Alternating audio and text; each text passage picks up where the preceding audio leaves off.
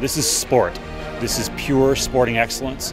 There's no disability out on these fields of play. There is pure physical performance.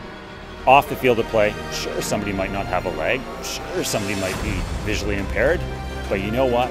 Playing these sports, this is the real deal. And I think that that's something people can really see and grab a hold of.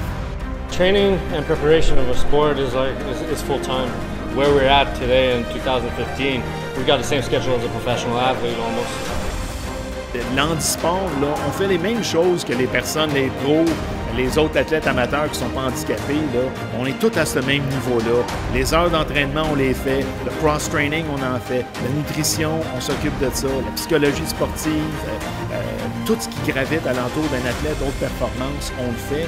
Vraiment, c'est à fond de train. Puis c'est des athlètes là, pleine capacité. C'est vraiment beau à voir tous ces athlètes-là qui s'entraînent comme très, très fort.